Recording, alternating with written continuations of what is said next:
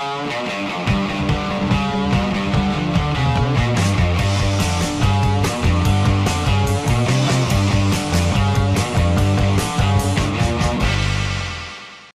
just got back from a 207k ride today, looking pretty worn out. Hang on, let me get the face up. This is for the trolls can use this in the meme generator. 207k ride today. Toaster did a sub 15, did a 14:58 up Norton Summit after 192k's today. Feeling freaking pretty good right now on the bike. Today's video, Harley, can you please do a video about Lou Corona versus Doug Graham? They're similar ages, almost the same age. Why does Lou have less wrinkles than Doug? And can you critique their diet and athletic performances and vitality, etc.? Look, I'm not going to do a video about that.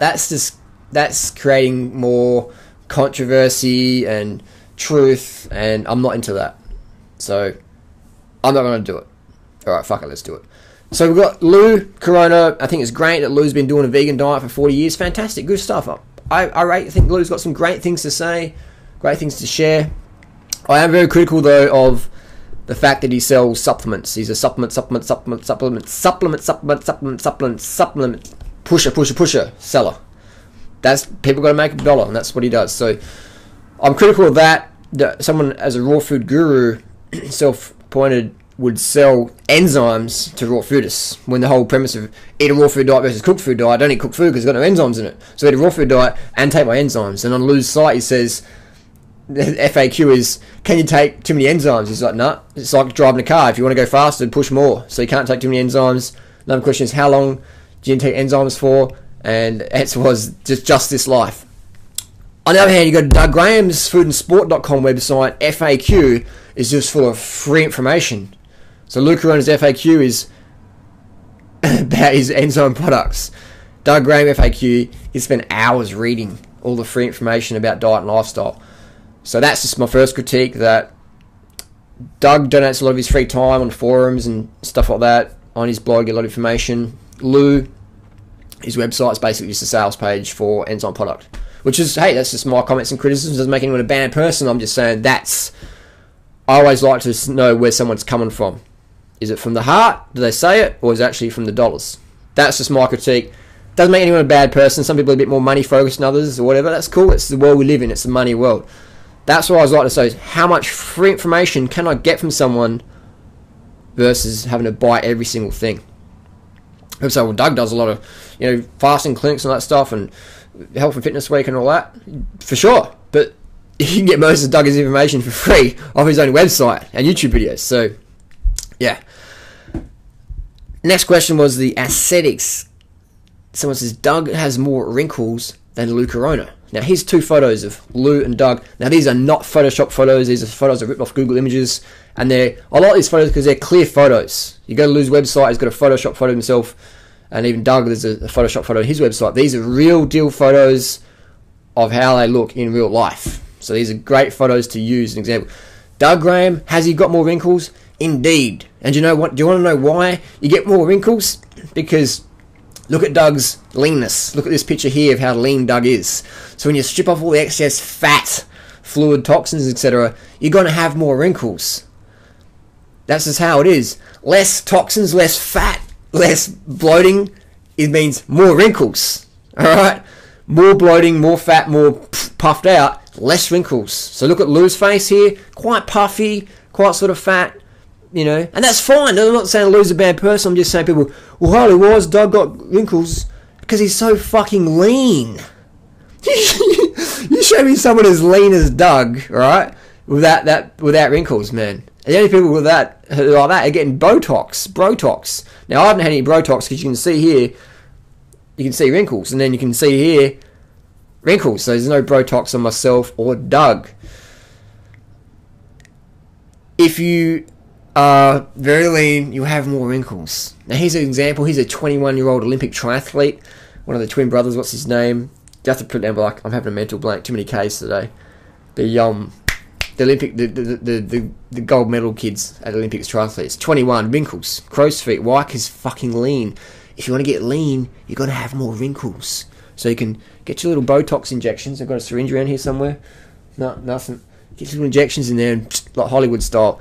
That's why you get more wrinkles. When you're lean, you're going to have wrinkles. People are like, Harley, I want to get ripped abs like Doug Graham and be lean and sinewy, but I don't want to get any wrinkles.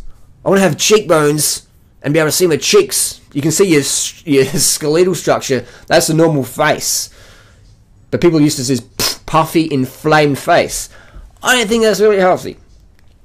But that's just my comments and criticisms. The next one would be, comparing Doug Graham, who's like a Polish Jew, I think his bloodline is, Lou, Mexican, Spanish, who always have a better tan, etc.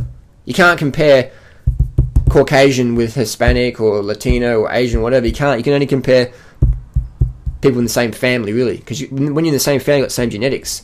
If you looked at other people, people get into this mindset of like comparing races with races, but you can't do that. You can only compare probably family members with family members. That's a more accurate one.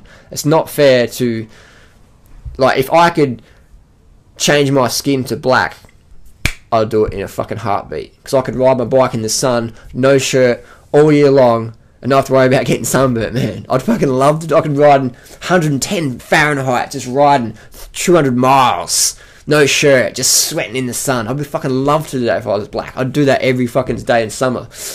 But I got white skin. If I did that white skin, I'd burn the fuck out of that skin. So you can only compare skin genetics really with someone in their own family or a similar race. Does that make sense? So many people in the health world just comparing that to that. You can't. What you can compare though is fitness levels. You can do that, but you can't compare skin. You can't compare hair or whatever. Like, I know Tiger has got this beautiful long black hair. You can only get that if you're like Asian, man, or Thai. You can't get that if you're like Caucasian. It's just not going to happen, man. Not going to happen. Another one would be the diet. Can you please talk about the diet differences? I don't know what Lou eats. He says he eats a vegan diet, raw vegan diet. Awesome. I don't actually know what he eats. No one actually knows what Lou eats. I heard it was just a handful of nut butter a day. Maybe Lou could do a video, what I eat in a day. That would be really cool. What I eat Wednesday, whatever. People know what I eat. People know what Freely eats. People know what Doug eats. I don't know what Lou actually eats, how much, how many calories, or whatever. A lot of times people be mystic and like, if you're a health guru and you're mystic about your diet, that alarm bells ring for me. What else can I talk about? Nobody follows Lou's diet long term. First of all, I don't know what the diet is. So some people say it's high fat, but there's no one doing high fat long term who's actually got some fitness. Now Lou doesn't have as many wrinkles because he's a bit fatter than Doug. So you see his face is quite chubby, so you're going to have less wrinkles. So if Lou was lean as Doug, then that would be a good comparison. And I'm not having a go at Lou. I think Lou's got some fantastic things to share and say. So this is not a negative video, not a hate video, whatever. This is just comments and criticisms because people bring it up. And when you're a health celebrity, it's only fair that people talk about it. Someone could do a video, Duran Rider versus Lance Armstrong or something. I wouldn't mind that at all. Just comments and criticism, that's all it is. It's not hate. So people confuse that if you critique someone means you hate them. That's bullshit. That is lack thinking. And Lou, he doesn't care anyway. He's just no judgment from him at all. He loves it. What else we got? We're on the diet. No one can do it long term because no one even knows what it is. But let's say it was high fat. No one can do that long term. The enzymes, I think that's a lot of crap. Blah blah blah blah. That's pretty much covered it. So I think Lou's got some fantastic things to say. One thing I liked about Lou was he says write a declaration and read it 3 times a day. Now that's powerful. So that gets my thumbs up there. 100%. You should write a declaration where you want your life to go. Read it 3 times a day and just focus on getting that. That's fantastic. So for me, Lou, what I get from Lou is more of a motivational speaker, like life coach versus nutritional. There's nothing that that would help me or anyone else really I could see that Lou says. Because it's very subjective, very vague, very mystic. But he's very objective and clear on life goals, etc. Positive attitude. So that's my take-home message from Lou, is the mental aspects very good. Nutritional-wise, can't really talk about it because I don't know about it, because no one really seems to know what he actually does eat. So that's my takeaway message there. Write your comments, share your comments down below. What have you learnt from either health teacher?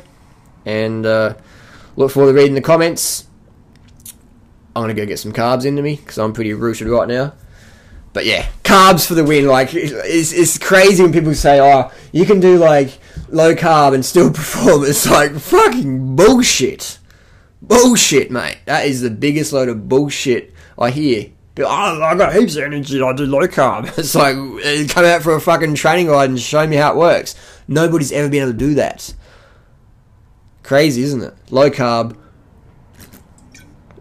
and power and energy, not possible at all. Anyway, digressing here, rambling on. See you next video. What's next video going to be about? Post it down below. We'll see you soon. Peace.